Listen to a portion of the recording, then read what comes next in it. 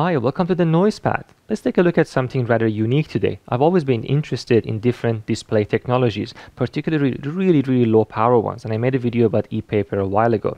Now, typically these kind of displays are electrochromatic, the ones where you apply a voltage and then you can change the color of something, typically because of some induced electric field, and you're moving particles around.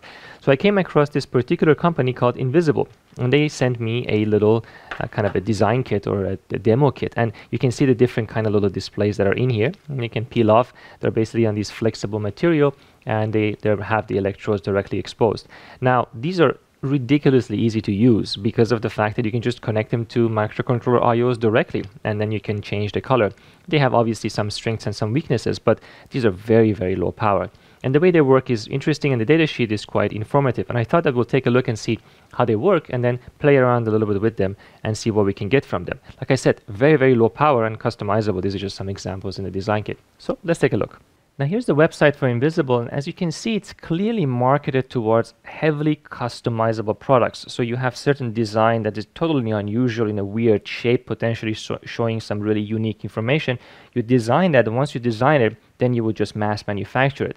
That one of the reasons this kind of style of marketing works, I think, is because of the way these displays are made. These are lamination and printing process. So naturally, just like anything that you laminate and print, once you do the initial design, you can mass manufacture them and cut them into any shape you want, and then embed them into your product. And you combine that with the fact that it's ultra low power, you can get some interesting applications out of it.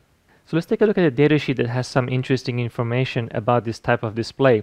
Now, as with most electrochromic displays, the amount of energy you need to change the state of one of these displays, and these are reflective, is going to scale with the total area of the display, because that's how much work you need to do. And so you can adjust, therefore, how much energy you want to put into the system and calculate how much area you can have, or vice versa. In this particular case, we're looking at about a microwatt per centimeter square. So if you have very little amount of information to display in a very small area, you can have very efficient kind of transitions. Now that by transitioning these displays, you're losing just the ambient light. So depending on how much contrast you get between the two states, that's the kind of the readability of these type of displays, and we can take a look at it when we play around with it. Now, one of the nice things about these displays is that they're semi-bistable. They're not completely stable in the two states like, let's say, an e-paper would be, but this semi-bistable is over a very long period of time. And depending on how much contrast you want to maintain, you don't have to refresh these very often at all. And if you leave them for a long time, they slowly disappear. The display slowly disappears, and that can have some benefits in, for security and other purposes if the power runs out or the communication is cut off with your unit, for example.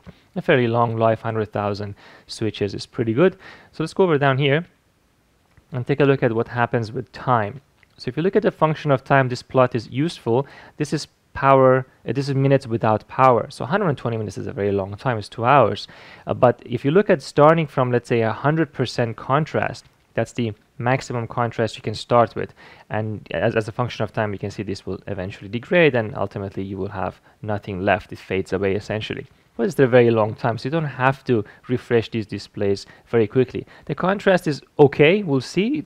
Could be better in some scenarios, but it's still very nice for the kind of things you want to do. Now, these are not meant to be very fast. If you look at the coloring and bleaching, this terminology refers to changing basically between the two states. You're looking at 200, 300 milliseconds, and maybe about half a second to go from coloring and bleaching and back and forth. So they're not meant to be refreshed very quickly. You're not going to get fast animations on these things, but again, they're not meant for these kind of purposes. You have to adjust based on your application. Now, controlling these displays is really simple because they operate at voltages compatible with basic digital IOs of microprocessors. So you can just directly connect them to an IO, to maybe an IO expander chip, making it really easy. And they behave like capacitors because they're essentially electrodes with some electric field that you want to put between them. So of course they're going to behave like capacitors. There's an example of what they look like as a function of time and current, and looking at a 3 volt, for example, voltage here. So there's going to be a spike of current when you want to change this state, and then depending on how long you want to stay, you will reach the maximum contrast each of these two states can give you. There are also some circuit examples. And here we go for the example circuit. I mean, you can't get simpler than this. You just use your IOs. That's it. From the microcontroller directly in here, really nothing is needed even in the middle. If your IOs are between 3 to 5 volts, then you're going to need to step down that a little bit in order to not damage the display. But this is probably one of my favorite things because anyone can just drop this in. You don't have to worry about any additional circuitry.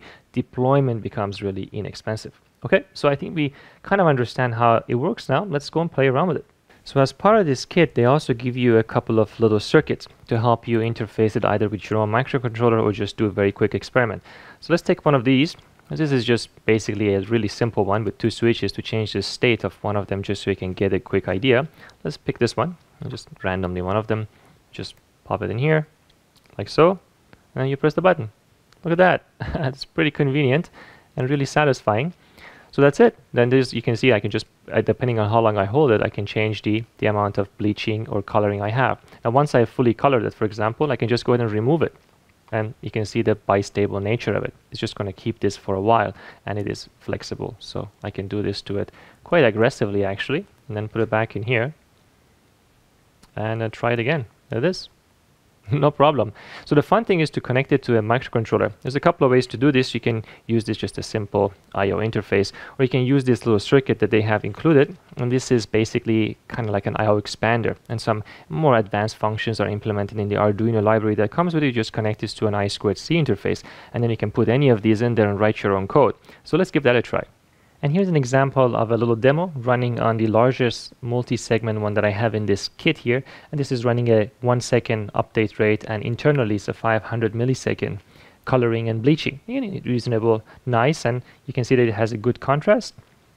You can obviously extend this time if you don't need to up the display faster, and in that situation the bleaching and the coloring will be a little bit better. And one of the nice things about, again, driving these with just simple I/O is that they're extremely robust. I mean, I can remove this from here and just put it back. There's, it's very difficult to damage these inherently. As soon as you put it back, you will just simply go back to where it was. So I'm really quite happy with the way these things operate. Now there's another thing that I thought about that I think is possible to do. So here are the different segments in the back. These are the electrodes.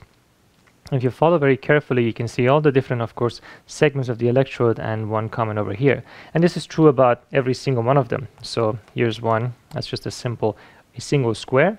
And on the back we have the same two. Now given that this is an electrode, I am fairly confident that you could use this also for capacitive touch detection. So this can be a button at the same time as a display. I think it's possible, given that this is a bistable system. You could just short them together because nothing will happen in that situation, and use it as a capacitive detector, or maybe just use one of the terminals as a detector. So when you press on it, you could actually catch that.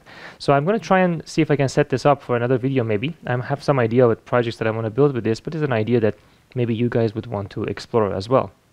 And there you have it, a quick overview of the Ynvisible Electrochromatic display. I have a link to their website directly in the video description if you want to check them out. This is not a tracked link or an affiliate link. I get no monetary benefit at all from this. I just thought this would be a cool technology to demonstrate. And I have some ideas that I might want to put this into some of my own projects. I hope you liked it.